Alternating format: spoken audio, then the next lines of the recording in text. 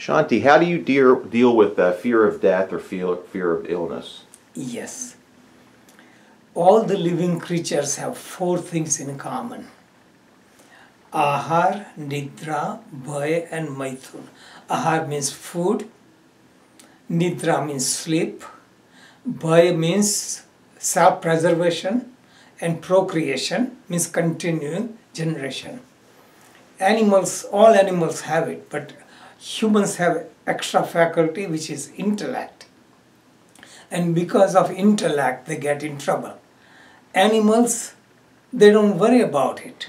Just they have fear for survival only.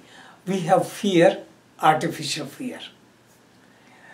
One thing we do is we think of the future too much. Animals, only they think for survival, so they don't have to think too far.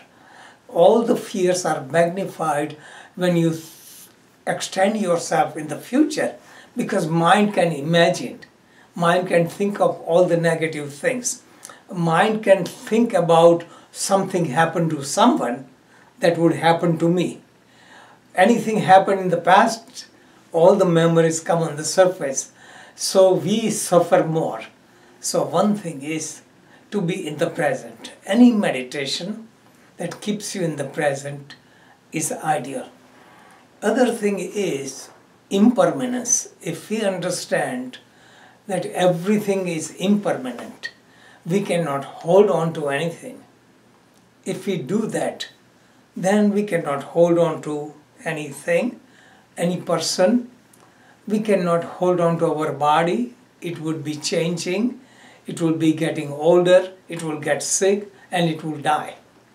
If one accepts that more and more, which is difficult, but more you accept, then it becomes easier.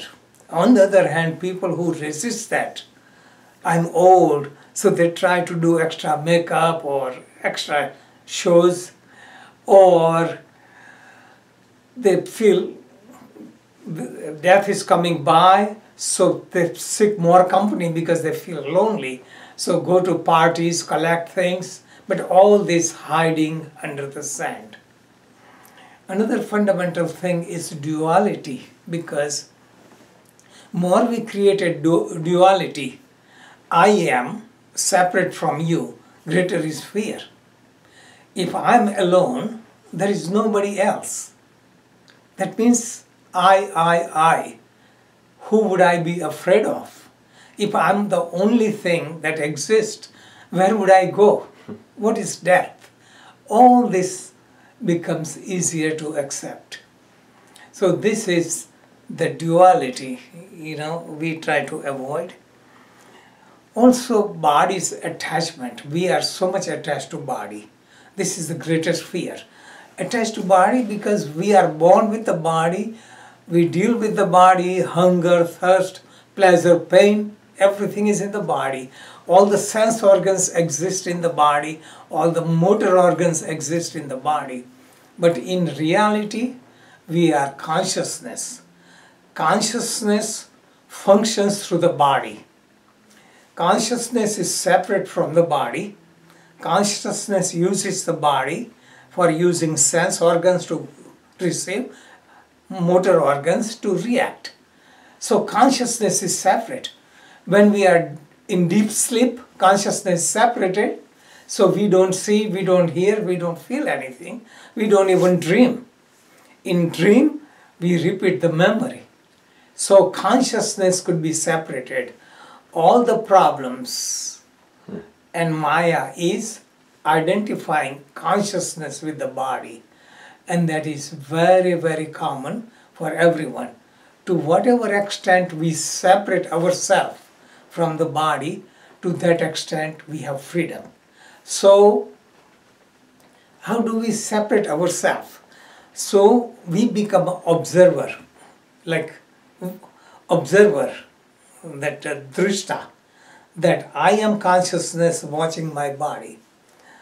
If you are in the body, you become one with it, you suffer a lot. But you separate yourself, you don't suffer as much. Just like you see somebody suffering, you don't feel that suffering. You just imagine their suffering, but it's not yours. So to that extent, if we can separate ourselves from the body, body goes through whatever suffering, we won't feel it. And this is feasible. This is possible, doable. So many great masters have done it. Like they had very bad problem, health problem. They remain blissful. Doctors can tell that one would be in agony. They separated their consciousness from the body. Wow. Other thing is we can do, we become a witness. See, drishta is observer, like separating, but this still there is a duality.